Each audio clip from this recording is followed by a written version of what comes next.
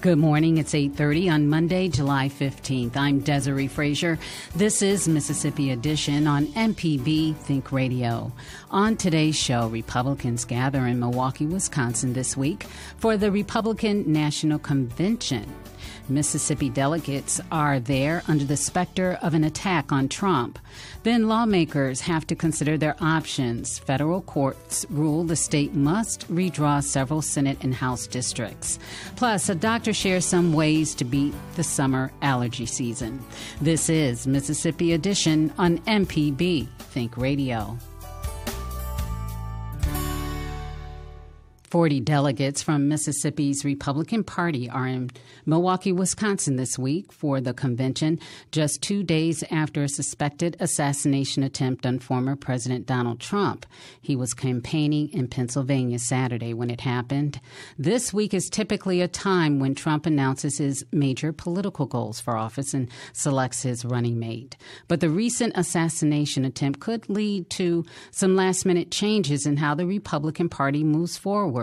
Discussions are underway about a more unifying message. Friday, the day before the shooting, our Will Stribling spoke with the GOP chair for the state, Mike Hurst, who was already in Wisconsin preparing for the convention. He talked about expectations for this week's speeches and announcements. The city is being swarmed with good conservative Republicans, and the excitement is palpable. Everybody is pumped up and ready for the convention to start, and frankly, we're ready to nominate President Donald J. Trump to be our Republican candidate for the President of the United States. Yeah, and what are you expecting to see during the convention next week? Well, I'm expecting to see people just being excited, people being pumped up, people just expressing their support and, frankly, their admiration for Donald Trump and the conservative policies that we expect him to bring back to the White House when we elect him in November. If you were at, the 2016 or 2020s conventions, how do you expect this time to compare, being the third time that Trump is set to receive that nomination?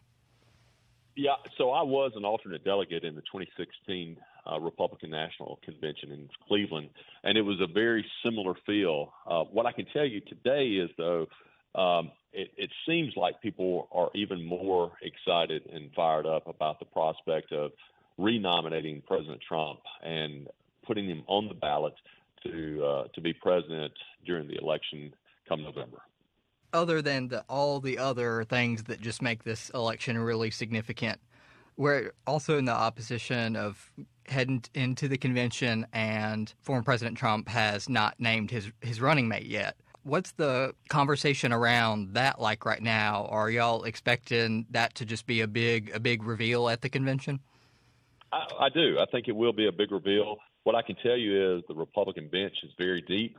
The names that are being floated around right now are very well qualified, and those who are super conservative, and I think will carry on the mantle of the values and principles that we hold dear as Republicans. So, yeah, I think people are excited to see what transpires Wednesday night. Yeah, and you said that the energy is already palpable, but I imagine that the conversation around the outlook of the election has changed in the past week with the issues that President Biden has had and the Democratic infighting and chaos going on right now. Yeah, it's been incredibly sad to watch ever since the debate between President Trump and President Biden just a few weeks ago. From a human being perspective, it's sad to see the mental decline and the physical decline of President Biden. But from an American, just citizen perspective, we need to make sure that President Biden is not reelected, because right now we don't know who's running this country.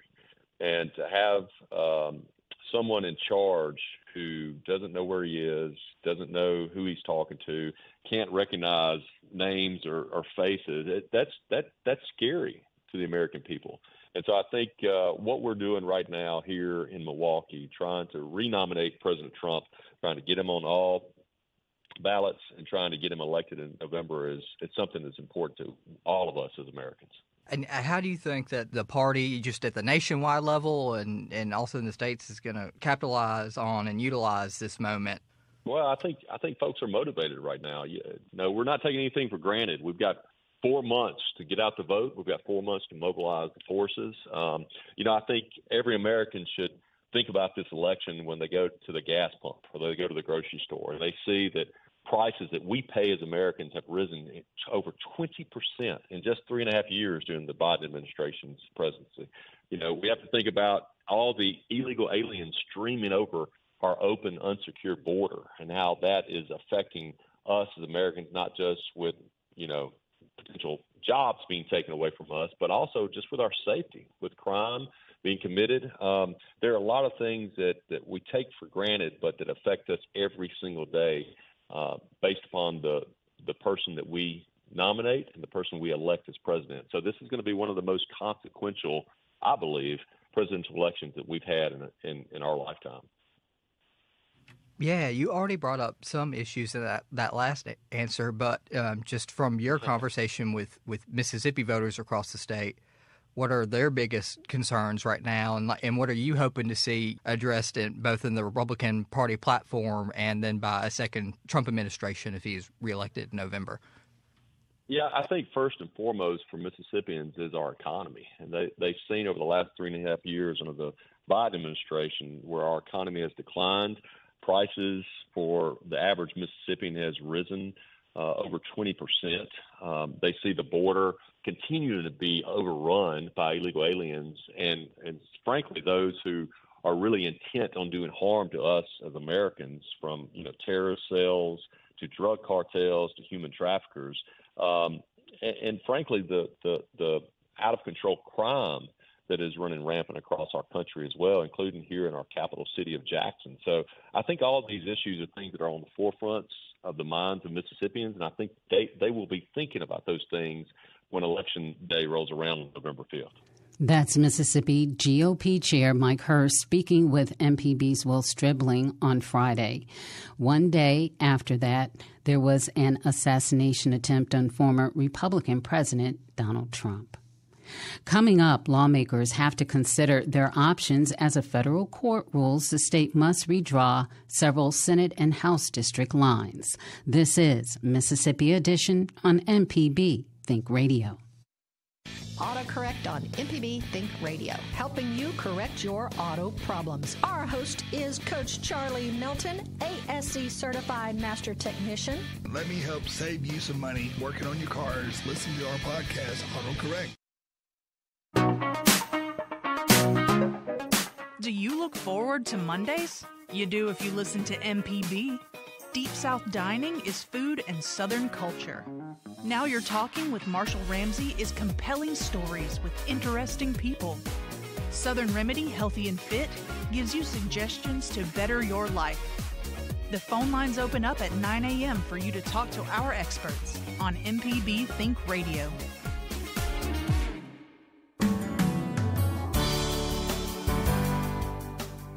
This is Mississippi Edition on MPB Think Radio. I'm Desiree Frazier. A panel of federal judges have ruled Mississippi lawmakers need to correct voting rights violations in the state's Senate and House electoral maps by January. But the state's election commission, comprised entirely of Republicans, says that's not enough time to properly address the issue before the November elections. Courts found evidence 2 Senate districts and 1 House district dilute the voting power of black Mississippians. The state could appeal the court's decision, but if it's not overturned, lawmakers will have to adopt new voting maps before the 2025 session. Our Michael McEwen speaks with Democratic Senator John Horn of Jackson about how the state may need to address the issue. The result of the ruling is that we'll get a couple more majority black districts in the legislature. I don't think that politically it's going to have that much impact. What we really need, in my opinion, are more impact districts where the percentages of Republicans versus Democrats or Democrats versus Republicans in the state, we need to close the gap on that. I believe there are too many majority black districts and there are too many majority white districts, and so politics tends to be polarizing as a result of that. And I think that we have, if we were to put more seats that were impact seats, impact districts in place, I think the state would be much better off. Could you just walk me through that a little more? Maybe for some who aren't as familiar with politics?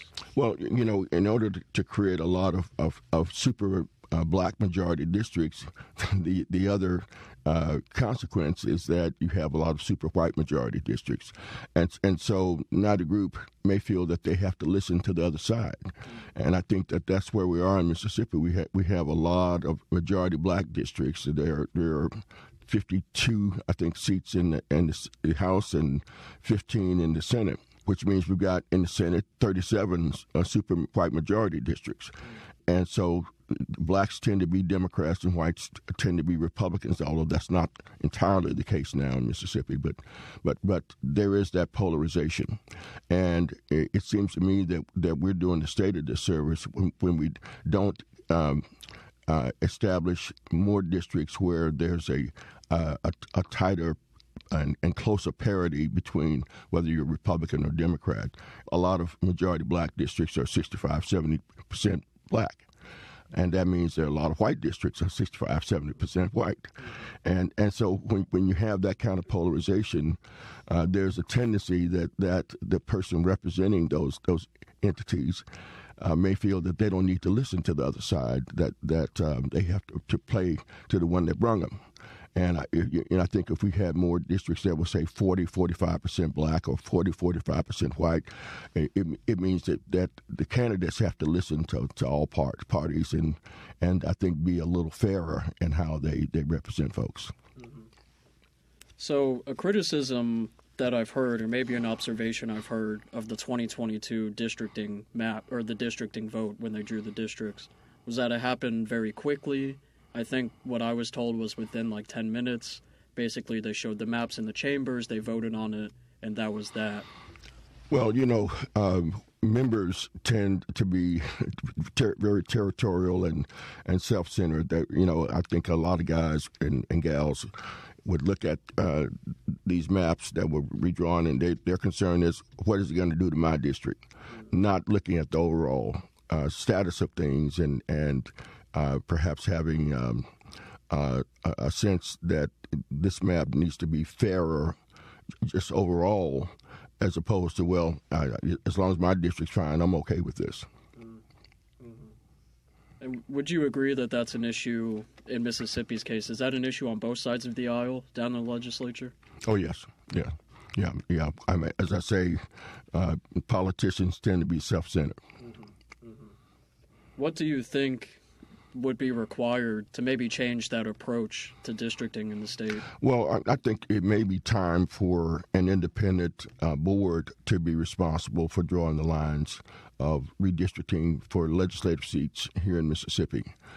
There are several states that have independent boards as opposed to the party that's in charge or that has the most numbers. In the way things are now, that's who controls the process. So you're trying to hold on to power as long as you can, and so you draw lines accordingly. Do you think this order, your experience in the legislature, do you think this order would maybe be the impetus needed for the state to push for an independent board, or is a little more necessary? I don't think that we're going to see that anytime soon. As I say, the guys who are in charge don't want that, and so they'd have to agree to an independent board, and I don't see it in the cards right now. Mm-hmm. 1964, it's been 60 years since then. I think with the many hallmark moments in civil rights in Mississippi, 64, Freedom Summer, that massive effort to expand the vote, I think that really comes to mind. You were speaking of there's both the plethora of majority black districts in the state, majority white districts.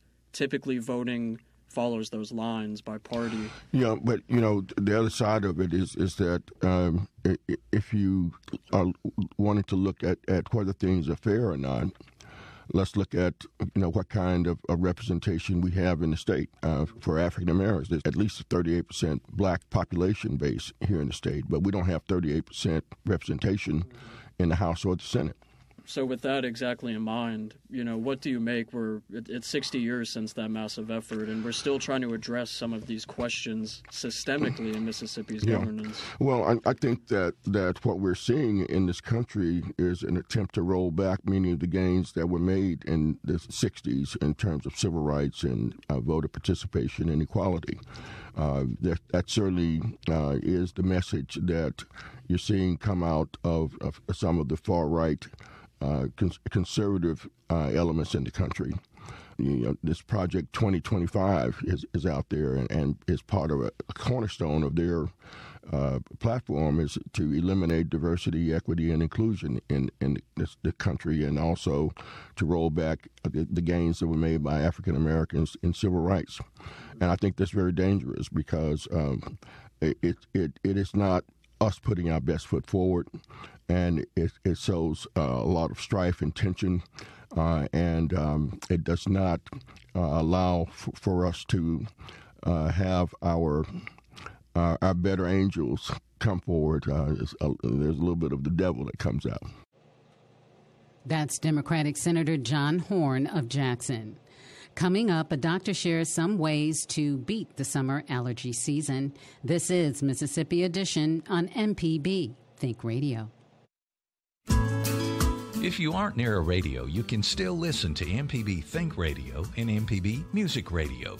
You can download the MPB Public Media app for your smartphone or listen online at mpbonline.org. Do you look forward to Mondays? You do if you listen to MPB.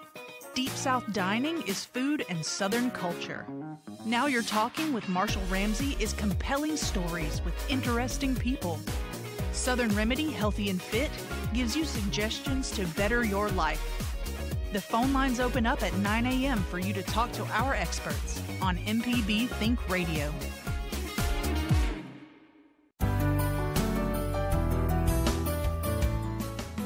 This is Mississippi Edition on MPB Think Radio. I'm Desiree Frazier.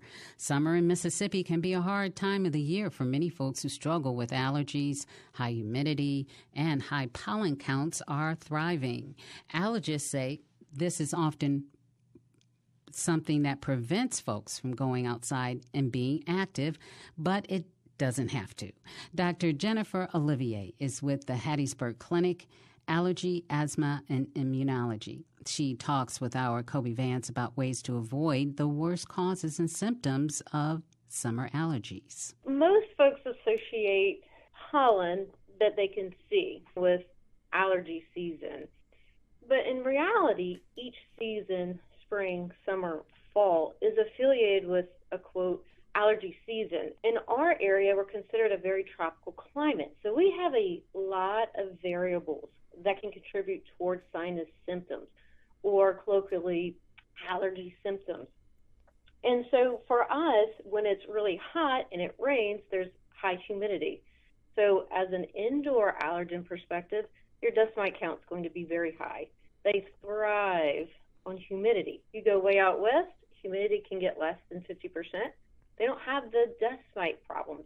And when we say allergy to dust, this is house dust mite, not necessarily dust on a road per se. And so the other factors you have, rain will bring in mold. So when it rains, your pollen counts are decreased, but your mold spores can be higher. Also, our Mississippi weather can be a little volatile. And so when you have high winds, it kicks up everything. So the air quality is terrible. You have a lot of debris that can include pollens and mold spores and other irritants as well. And then when it's really dry and sunny, yes, your pollen counts will go up.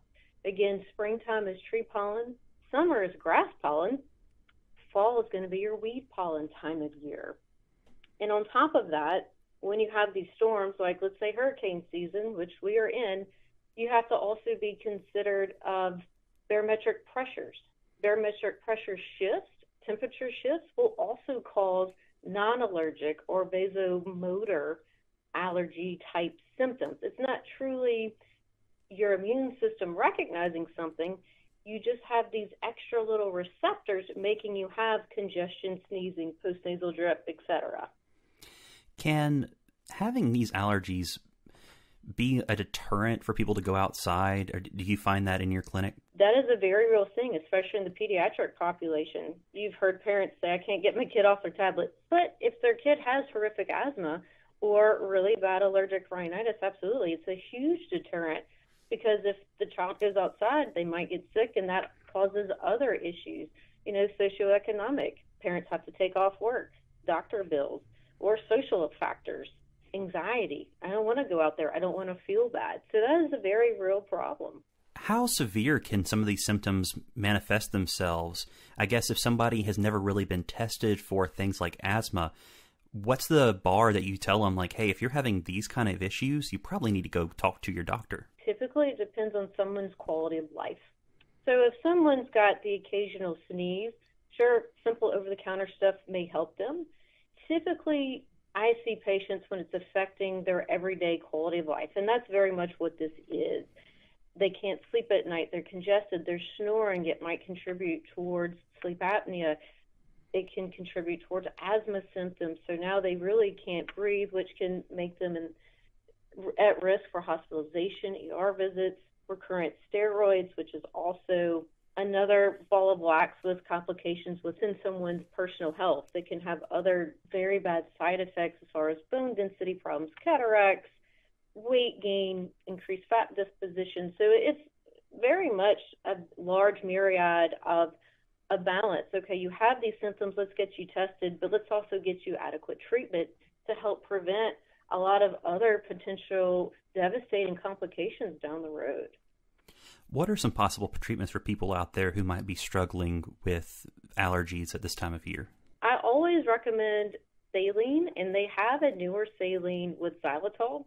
And the reason for that is because we breathe in a lot of these allergens, a lot of these irritants. So it's always a great idea to get rid of it. If you're going outside, get rid of it. Saline's natural, and xylitol is a natural sugar that can also help with bacterial biofilms. It can help be an antiviral. So it's something you can do as often as you want naturally.